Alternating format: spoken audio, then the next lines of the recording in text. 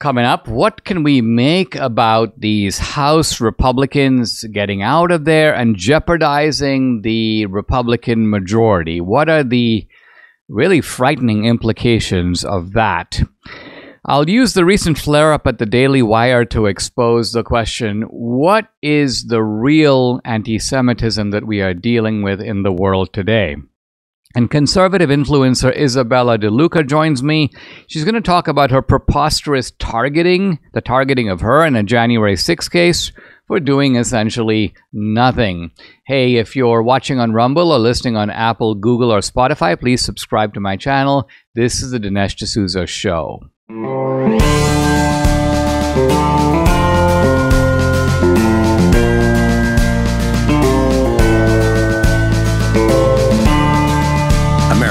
Needs this voice. The times are crazy. In a time of confusion, division, and lies, we need a brave voice of reason, understanding, and truth. This is the Dinesh D'Souza Podcast.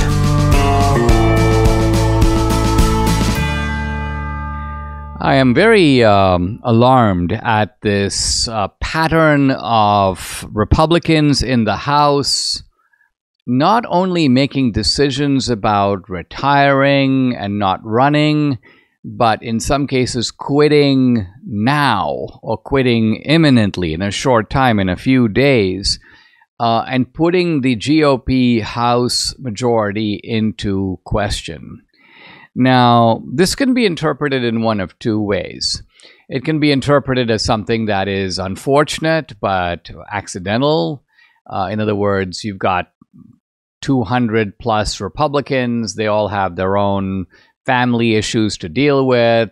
They also have ideological issues, including maybe disagreements with the leadership, anxiety maybe about Trump as the nominee. And so some decide to stay, some decide to go. And this is just part of an organic process. That's one possibility. Let's call that the accidental explanation. But there's another possibility. And that possibility is that there is some diabolical scheme afoot to destroy the GOP House majority. This is the, let's call it the intentional explanation. And, we all can think about this very much in the mode of Detective Columbo, namely, which is correct. Now, the left is always saying, well, you on the right are always engaging in conspiracy theories. No, we're not engaging in conspiracy theories. What we're actually asking is whether an event that occurs, and you can ask this generally about any event. I mean, a cargo ship careens into a bridge. You can't automatically say it was an accident. Well, it is an accident of sorts, but the point is there something more to it? Is there some larger explanation? Just to say accident doesn't specify what went wrong. Was there a mechanical failure, and whose failure was that? Was DEI responsible for that failure? So the probing for causes based upon evidence we have, and the evidence may be insufficient. Someone could say, well, we don't know, Dinesh, what really caused that to happen. You can't say it's DEI. And I'm like, I'm not saying it's DEI, but what I am saying is, listen, we have DEI. Corporations are in the industries like shipping and airlines are boasting about it. They run ads about it. And then we have a spate of bad events. Ship smashing into a bridge with casualties, windows flying off the airplane, the emergency, the landing gear not functioning, the plane careening off the course. So all of this suggests something is going wrong, and it's not unreasonable to ask what has changed. What is the factor that would explain why this is happening? Let's come back to what's happening in the House. Keeping this in mind, is there any evidence of intentionality? Now, when Ken Buck decided that he was going to quit, I thought that this was quite likely a scheme on the part of Ken Buck and maybe some others around him to thwart Lauren Boebert. Why? Because Lauren Boebert is running for Ken Buck's seat. She's, of course, a Trumpster, and he's not. He probably doesn't approve of her. And so by him deciding not to run, he forces a special election. Now, Lauren Boebert cannot run in that special election. Why? Because she would have to give up her seat to do that. She's not going to give up her seat. That would right there jeopardize the GOP House majority. So Lauren Boebert's going to hold on to her seat, but that means that somebody else will win that runoff and become the incumbent. They will serve through November. They will be the incumbent for the next election. Lauren Boebert will have to beat that person. So I thought, look, Ken Buck's got somewhat of a petty local scheme in his district, but he doesn't want to be succeeded by Lauren Boebert. That's why he's doing it. But then came Gallagher. This is Mike Gallagher, who represents the 8th Congressional District of Wisconsin, who had said he was going to retire, but then decided that he was going to retire on April 19th. So coming up in about a month, I'm gonna stop. And it's a very significant date because he's resigning in such a way that had he decided to retire at a different time, there would be a special election. And that means, because it's a conservative district, that there would be another Republican, not Gallagher, but somebody else, who would be in that seat. But by Gallagher deciding to retire when he is, just the way the dates work, the way the calendar works, his seat remains vacant until January of next year, where somebody new will win that seat.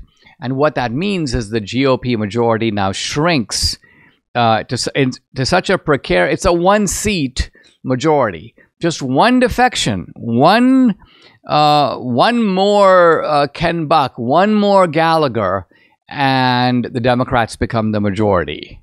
Wow. Not only is that disturbing in and of itself, but it's disturbing on one particular count that is worth mentioning because it is so unnerving. You remember when the Supreme Court took up the Colorado case. This was the Colorado Secretary of State saying, we're going to throw Trump off the ballot because he is, in our view of the matter, an insurrectionist according to the 14th Amendment. So he is ineligible to run for office. And of course, there were other states that were ready to do that. I think that there was Maine, the Secretary of State had already said, I'm going to do it too. And there was a move in Hawaii and some other places to do it also. And what did the Supreme Court say? Well, the Supreme Court said, look, there is a clause in the Constitution that says that someone who has participated or led an insurrection can be held ineligible to run for office. But the Supreme Court said that is not for the states to decide. That is for someone else to decide. Well, who? Congress. And Congress can decide it by the way that Congress normally decides things, by passing a law. Now, what do you need to pass a law? Well, you need a majority in the House, you need a majority in the Senate, and then it's signed by the president. And here's the point. The Democrats have a majority in the Senate. They have the presidency. They just don't have the House. That's all they need. And in fact, there is a bill to outlaw Trump from being on the ballot that has already been submitted by Jamie Raskin. So here's my point. If the Republicans lose their majority prior to November, then it means that the Democrats could say, all right, let's move really fast and pass a law in the House and then the Senate, and then Biden will sign it, taking Trump off the ballot as an insurrectionist. And we know in advance that that law would be held to be legal, constitutional, by the Supreme Court. Why? Because the Supreme Court itself issued that clear interpretation of the 14th Amendment, that the enforcement of this amendment and of this provision is in the hands of Congress. So Congress, in other words, does have the right to proclaim or to make the judgment that someone is an insurrectionist and keep them off the ballot. Now, it's not all that simple. Things like this can be filibustered in the Senate. You might need to get over 60 votes. But even then, there is a never Trump faction in the Senate. It is conceivable. I don't think likely, but it is conceivable that you could even, and there's the other possibility, which is that they decide to nuke the filibuster. And that's something that has happened before. It's something that could happen again. So all of this is a way of saying that we are on the edge of a precipice here. And it is partly due, I mean, there's so much blame to go around. Do you blame Ken Buck? Yes. Mike Gallagher? Yes. And there are some theories floating around that never Trumpers are funding these people by promising them cushy jobs.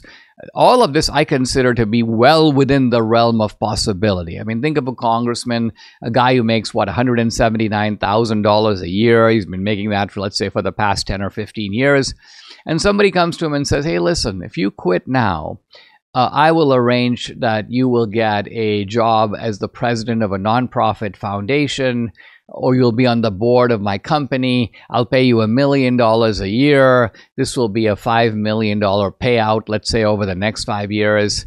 I mean, you can see why that would be a pretty lucrative incentive for someone to go, okay, well, you know what? I was kind of thinking of getting out anyway.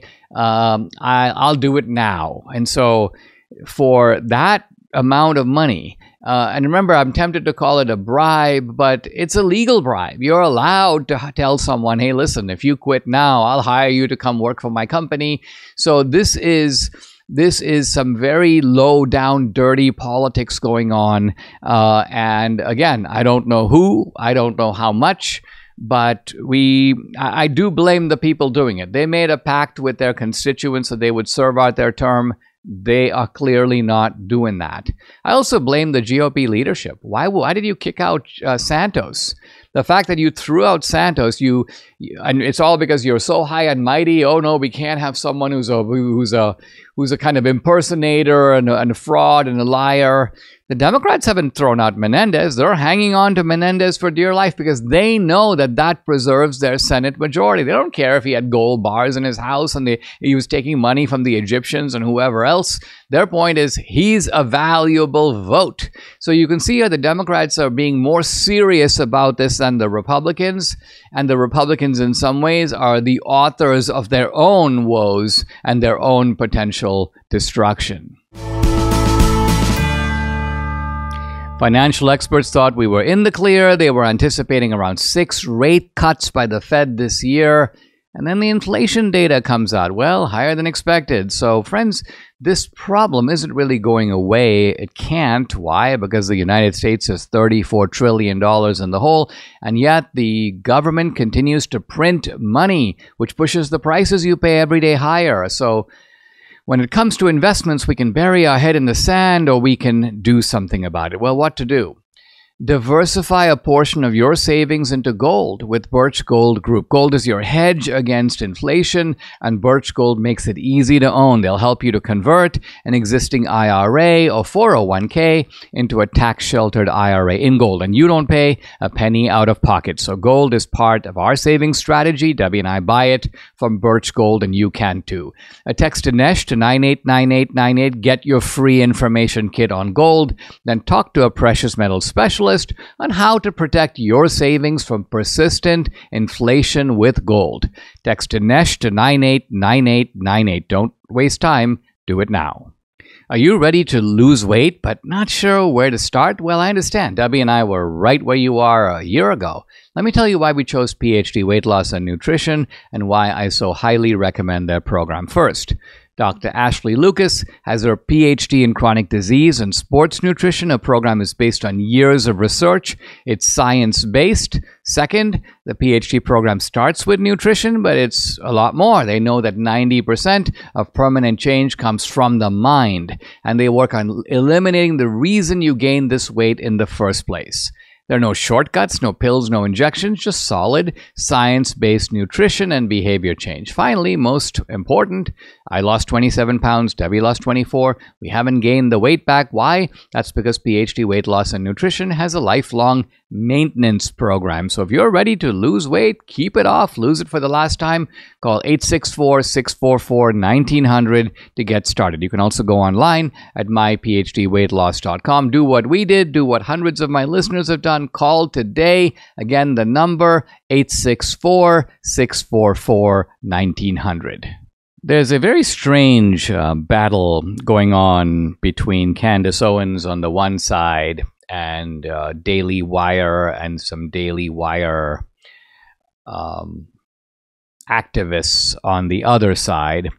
And the issue is anti-Semitism. Now, anti-Semitism is a very relevant issue, and it is one that has large implications in the world. We're seeing a new type of anti-Semitism in society, different than traditional anti-Semitism. So traditional anti-Semitism, well, initially there was a sort of theological thrust to anti-Semitism. This is the idea that the Jews are responsible for killing Christ. And so there was a certain venom or bitterness toward the Jews, but it had a theological root. This was the anti-Semitism, for example, of the Middle Ages and the late Middle Ages. This was the reason, for example, or part of the reason the Jews were thrown out of Spain by Ferdinand and Isabella in 1492, the year that Columbus left for America. The anti-Semitism became more secular, but in the early 20th century, it took the shape of a caricaturing of Jews as being a kind of polluting element in society, as being the quintessential capitalists, as being all concerned about money. This was the Nazi view, for example, of the Jews. And so anti-Semitism was coming from that direction. Anti-Semitism today mainly comes from DEI. It mainly comes from the idea that Israel is a colonial or settler state. Israel has, quote, occupied the region which really belongs to someone else. Israel is the victimizer and the Palestinians are the victim. So it is this anti-colonial ideology embraced by Obama. It's the theme of Obama's Dreams from My Father. But of course, anti-colonialism has been around since it's been a movement across the world after World War II, very powerful in the 1960s. And this is the new face of anti-Semitism. But here we have this skirmish going on between Candace and on the one side, and Jeremy Boring, who's the CEO of Daily Wire, on the other. And it devolves into things like Candace posted at one point, "Christ is King!" leading to a massive debate about whether that's anti-Semitic. Now, obviously, Christians believe that Christ is King, and Jews don't. We know this. And Judaism is a sort of a religion of law, and Christianity is a religion of a savior. Look at the name Christianity. It encompasses the name Christ. So Christ is King. But the argument of the Daily Wireites, if I could use that phrase, is that you can say Christ is King in one way, and you're not anti-Semitic. You're just affirming that Christ is King, and that's fine. But you can deploy it in a context and in a manner that becomes anti-Semitic because it's not something that you've said particularly before. You're saying it now, and you're saying it now to somehow separate off the Christians from the Jews. So you've got this this is all going on. And to me, it is a distraction from something that is much bigger that is occurring right in front of us, that concerns Israel. This is what we need to be focused on instead of the hiring policies of the Daily Wire. The hiring policies of the Daily Wire are somewhat not contradictory, because everybody knows that the Daily Wire is essentially it's a pro-Israel operation. It is. Not to say that no dissent is permitted, but by and large, you kind of have to be pro. It's kind of like what NBC was saying about hiring its commentators. They're like, well, we're not against hiring Republicans. Well, okay, but the Republican has to be anti-Trump. the Republican has to be for Biden. So every Republican who's a commentator on NBC or MSNBC has to prove their bona fides by bashing Trump. And they even say, if you won't bash Trump, then that's a sign that you're a cultist. You can't be an NBC. So similarly at the Daily Wire, they have the same view of Israel. Now, what Candace is doing is she's pointing out, and I think in this she is correct, that Daily Wire does cancel people who don't fit in with their ideology. Now, they have every right to do that. The Daily Wire is not the government. They're not bound by the First Amendment. They can hire people that subscribe to policies that they like. They can totally do that. But Daily Wire positionally, rhetorically, politically is like, we're against cancel culture. At one point, Jeremy Boring even said, well, Candace she can say whatever she wants. We've hired her. We have a contract with her. She's not me. She's not Ben Shapiro. So she can have her views. And that, I think that's clearly not the case. And that's what this dispute is about. It's kind of ultimately a dispute over who gets to work at Daily Wire. And is it a fact that this is for the Daily Wire people a make or break issue? They don't want to have a prominent person like Candace dissent so dramatically from their position on this issue. But the point I'm making here is that there is right now an effort to isolate Israel in the world. There was a very cunning ceasefire resolution put forward by the United Nations, and the resolution was designed in a way that it's hard to oppose, because it said that we need a ceasefire, an immediate ceasefire, and it separately said we also demand the unconditional release of the hostages. But the key thing that it didn't say is it didn't connect the two. It didn't say that we want a ceasefire that is conditioned on the release of the hostages. And the Biden administration was either fooled by this or they were on board with it, but they have signed on to this resolution. And so Israel is kind of isolated. For the first time in a very dramatic way, the United States goes against Israel and sides with countries like Russia and China and Iran, which of course are celebrating. Recently, one of the leading figures in Hamas, Ismail Haniyeh, he's in Iran. Israel has failed and they have no more support in the world. Now, this guy could not have said this prior to the Biden administration switching sides, if you will, and now moving into the Hamas camp. This, by the way, the groundwork for this was carefully laid when Schumer came out and essentially blasted Netanyahu, blasted the Israeli right, think of it, some New Yorkers calling for elections in Israel.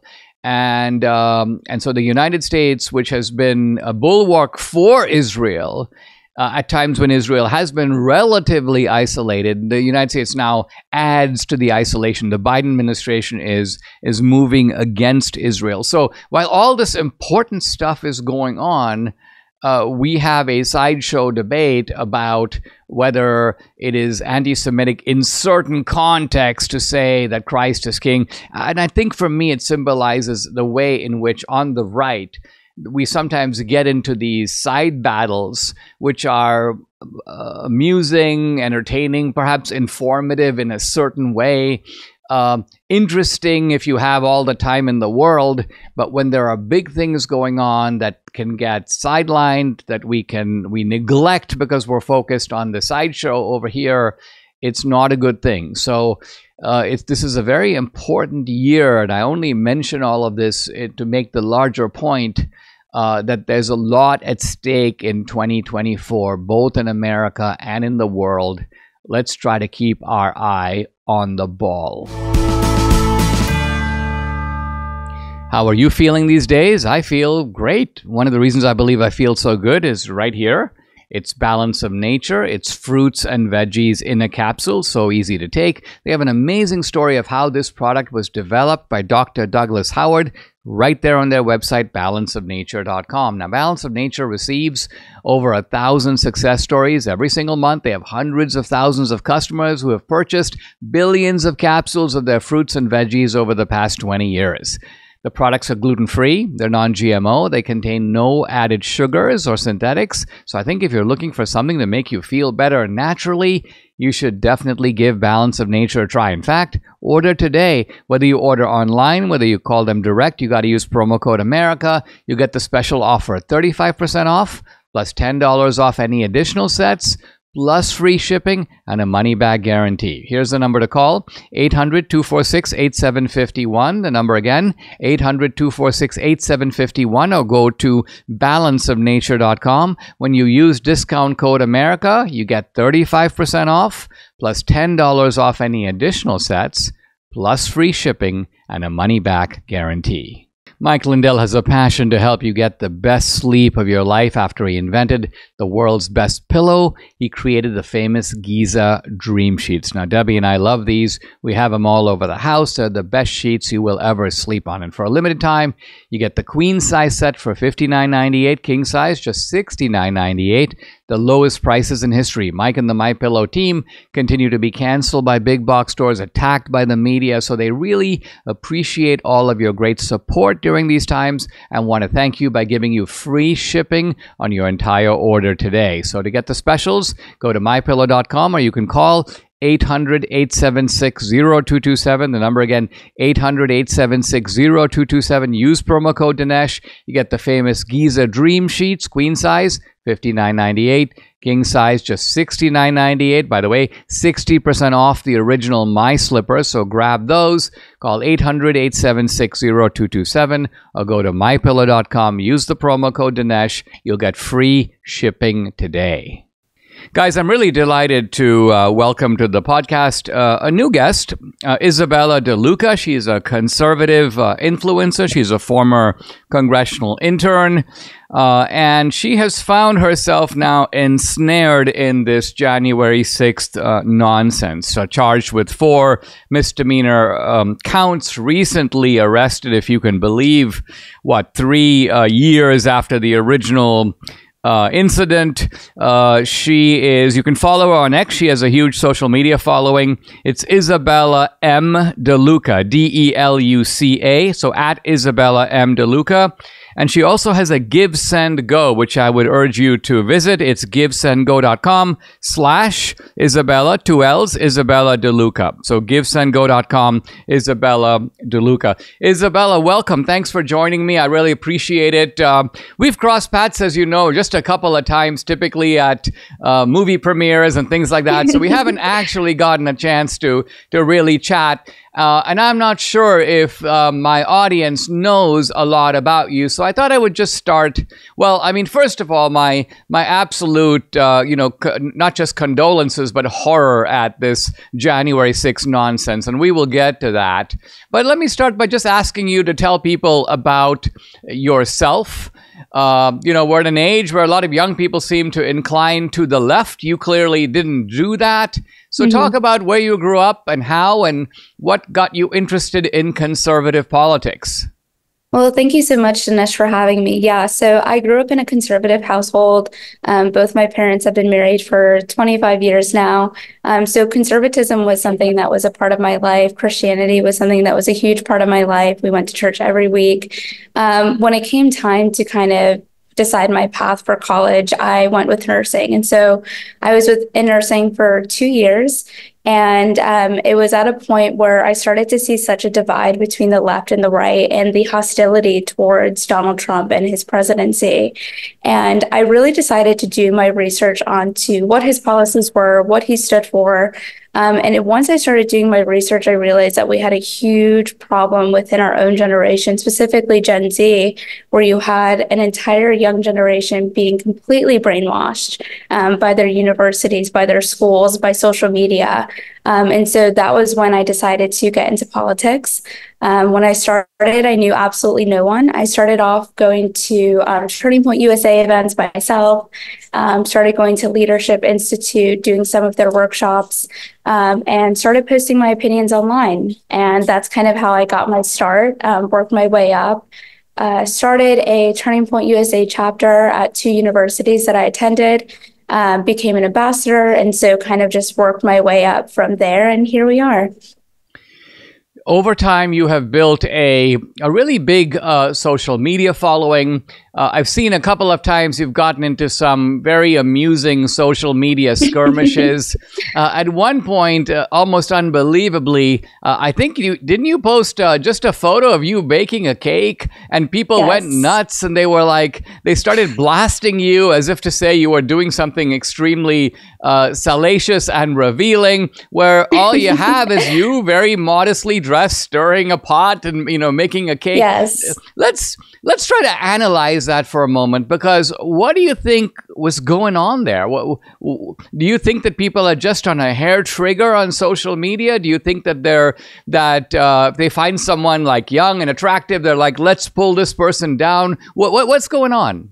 Yeah, I mean, the right within its own sphere can be a bit of a Shark Tank sometimes, with all these different like groups in between. You have the red pill movement, the trad movement.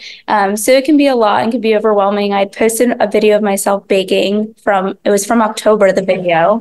And it kind of resurfaced, I want to say back December, January.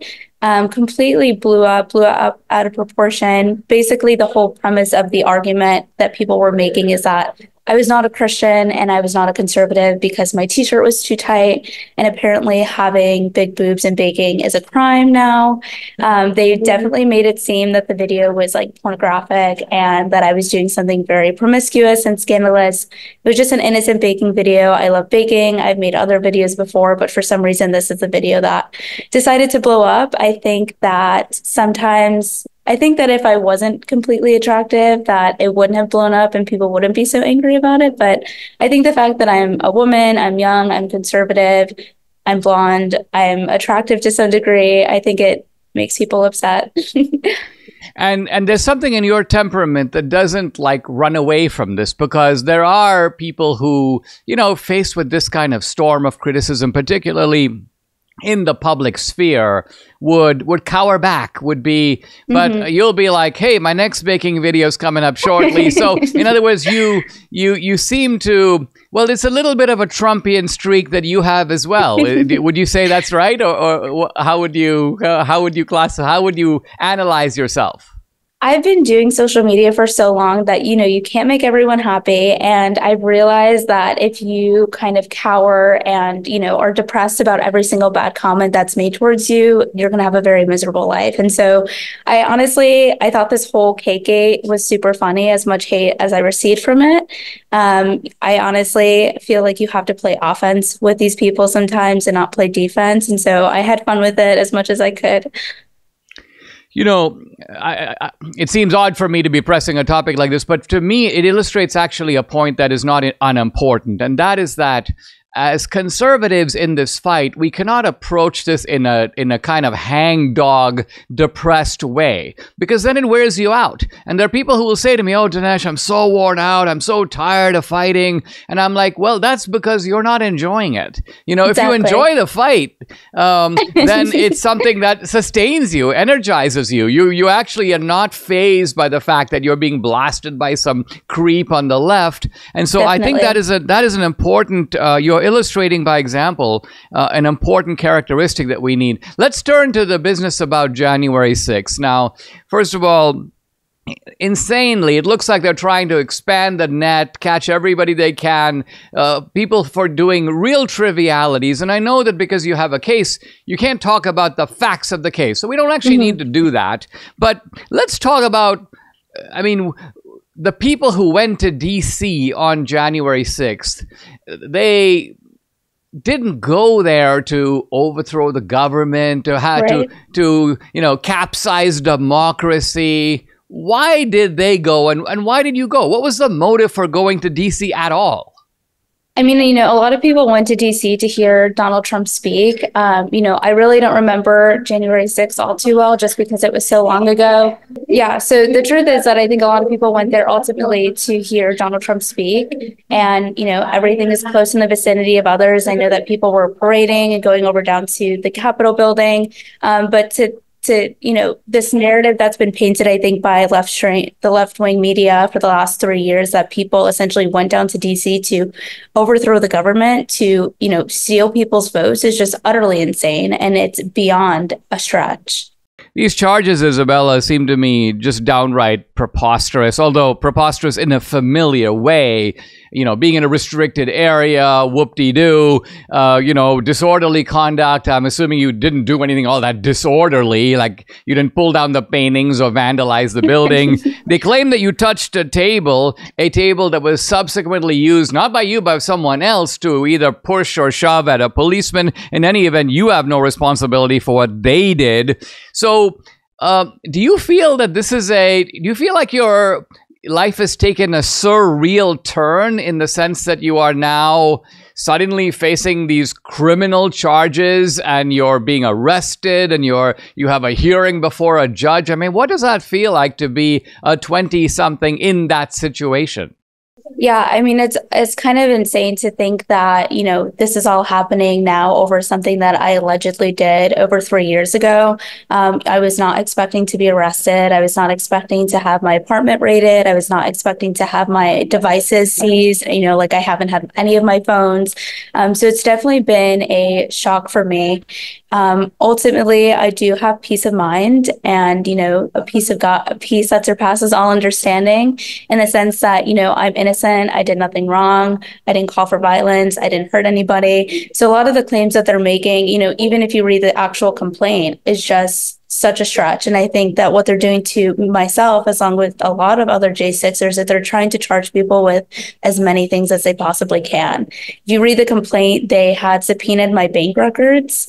They had been in my social media accounts for over 2 years. I mean, out of this whole experience, I think the most shocking part for me was the amount of violation of my privacy that I'd received over misdemeanors. I've never been arrested. I don't have a criminal record. In the time between J6 and now, I've completed 2 congressional internships, one of them being on Capitol Hill. And so it's just such a breach of privacy. And I think that a lot of people think that they have privacy, or if they use end-to-end encryption, they have privacy. The truth is we have zero privacy in this country. And I feel like I don't recognize the country that I grew up in whatsoever.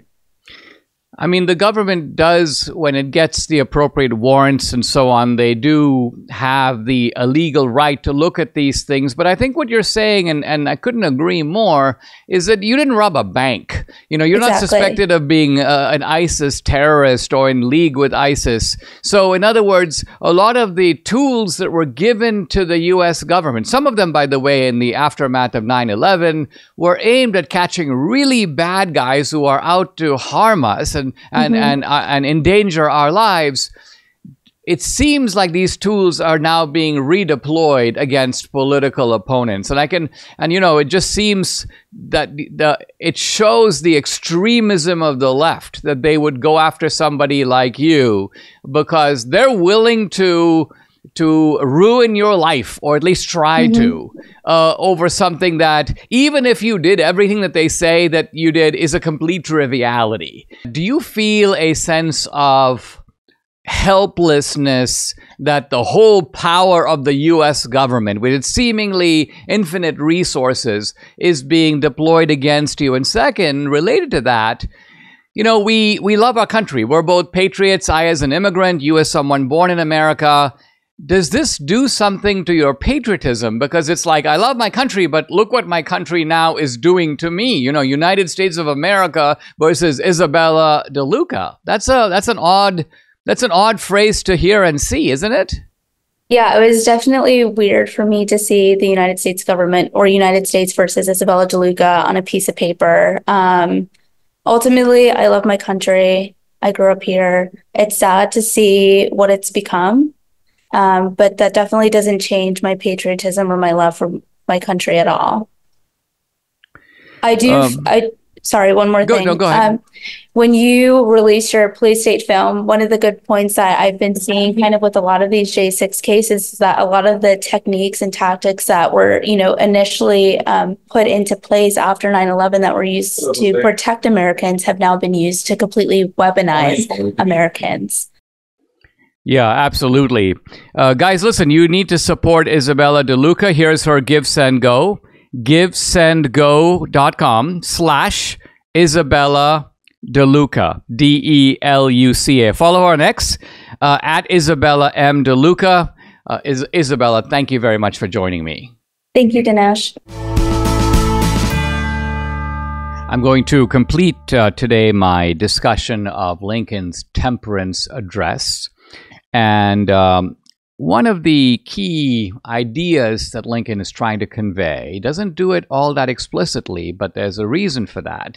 He's speaking to an audience, and he is trying to correct some of the prejudices of that same audience. So this is a conundrum of leadership. You're supposed to be the leader, but on the other hand, you cannot run too far afoul from the beliefs of the people who are supposed to follow you.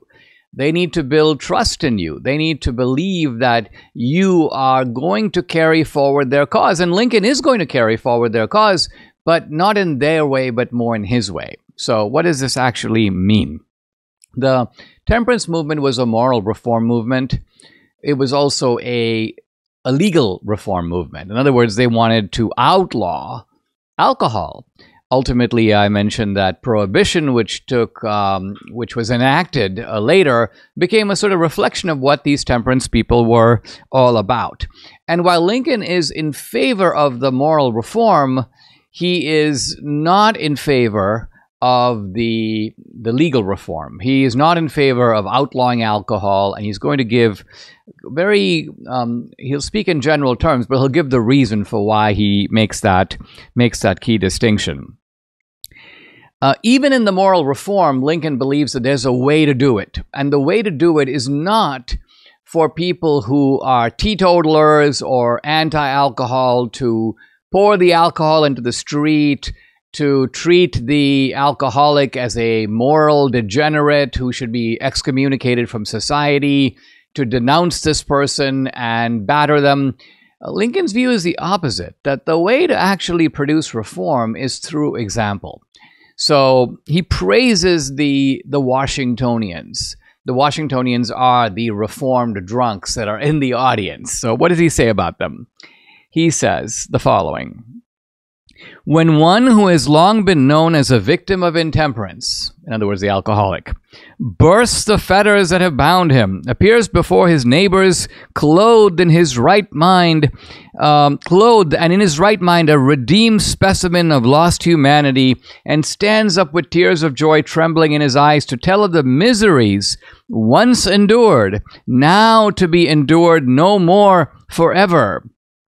He goes on to say, however simple his language, there's a logic and eloquence that few with human feelings can resist. Nor can his sincerity in any way be doubted, or his sympathy for those he would persuade to imitate his example be denied. So Lincoln is saying, look, if you have had your life changed, and you are now a teetotaler, you used to be a drinker, you can say you have extreme credibility to say, this is how alcohol destroyed my life. This is how I'm doing better now. And you might consider following my example. And Lincoln goes, more power to that guy. He's encouraging that guy. Now, why is he not encouraging the other guy, which is to say the teetotaler who actually never touched a drink, but is wagging his or her finger at the drunk and basically saying, you're horrible, you're evil, you need to be removed from society. Now, here's what Lincoln says. He says of the Washingtonians, you know that the drunkards are not demons. Not even the worst of men. He goes, they know, meaning the Washingtonians know, that generally they are kind, generous, and charitable, even beyond the example of their more staid and sober neighbors. They are practical philanthropists, and they glow with a generous and brotherly zeal that mere theorists are incapable of feeling. So here is Lincoln kind of praising the drunkard. He says, look, the drunkard is not like the slave owner. The drunkard is not corruptly stealing somebody else's labor. He might be wasting his own salary, and he might be making himself useless to his family, so those things cannot be ignored. However, look at these guys. A lot of them are actually decent guys. They're guys you don't mind hanging out with. Yeah, they've had too much to drink, but having too much to drink makes them extremely affable and cheerful. They're large-hearted and generous. They'll give you the shirt off their back. He goes, you cannot treat these people as if they are sort of in league with the devil. They're not. They do need to be reformed, but there is a way to reform them. He says, the system of consigning the habitual drunkard to hopeless ruin should be repudiated. He says, they, meaning the Washingtonians, teach hope to all, despair to none. And he says that they don't treat alcoholism as the unpardonable sin. They treat it ultimately as something that you can be redeemed from. So here's what Lincoln is doing. He's praising his audience. Now, he knows that in his audience are many people who are of the type that he is repudiating. In other words, there are many people in the audience who are not reformed drunkards. These are people who are part of the temperance movement, and they want to fix other people's bad behavior. Lincoln doesn't like the way that they're going about it. But the way he deals with it is he doesn't say, there are some of you who don't agree with me, and I'm going to chastise you. In other words, he uses the example of, let's say, the carrot instead of the stick. And the way he does it is he praises the audience. He goes, you in the audience are not like some of the other temperance reformers. You've got it right. You adopt the approach of citing your own examples about how your life has been transformed. It's like someone who's giving Christian testimony. And it's a very good analogy because it's Lincoln's kind of saying the same thing. Don't go around battering other people and demanding that they become Christians or anathemize them, tell them about how they're all going to hell. Lincoln's point is not only is that not a way to treat fellow citizens, but it is also not going to be effective. Who's going to listen and go, you know, I think you're absolutely right. I'm horrible. Lincoln's point is no. The way to do it is you stand up and you give a testimony. The way people do very often in evangelical churches, they go, my life was a mess. And then I found Christ. And look at me now. I'm doing great. I've restored my marriage. I've rebuilt my relationships with my children. I've got a stable job again. And people go, wow, I want to follow that example. So Lincoln is encouraging temperance as a moral reform movement, but he is not encouraging it so much as a legal movement. So here we see the difference between the temperance movement and anti-slavery from Lincoln's point of view. Because Lincoln would admit completely that the anti-slavery cause is not only a moral cause, but also a legal cause. And I'm using the term legal here, not just to mean a cause that you produce in court, but I mean legal having to do with passing laws and executive decisions. So Lincoln does believe that slavery is different than alcoholism. Now, why is it different? Well, I think the obvious reason is that slavery involves stealing the labor and trampling on the rights of somebody else. And this is the key point. If all men are created equal, which is sort of the radiating central thought of Lincoln's philosophy. Ultimately, you can say that was the guiding light of the Declaration of Independence, informed everything that Lincoln said and did. And we see glimpses of it even here in the early Lincoln, and we see it even in a context that's not directly related to slavery, although let's remember, slavery is always in the back of Lincoln's mind. Why? Because his goal, why is he speaking? Why is he even here?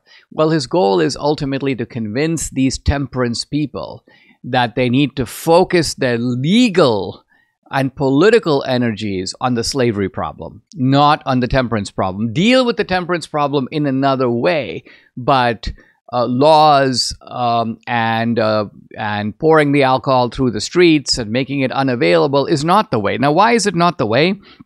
It's partly because what Lincoln says about alcohol, and again, he follows this kind of delicate way of ascribing his own views to other people. He said, none seem to think, meaning I don't think, none seem to think, I don't think, the injury arose from the use of a bad thing, but from the abuse of a very good thing. So here's Lincoln basically saying, listen, alcohol isn't bad. By the way, these are debates that, for example, evangelicals have all the time when they talk about alcohol in Scripture. Is alcohol bad in itself? Well, if so, why did Jesus turn water into wine? So is alcohol bad, Or rather, is it the case that there's nothing wrong with alcohol per se? It is how it is used or how it is abused. That is Lincoln's position, very clearly.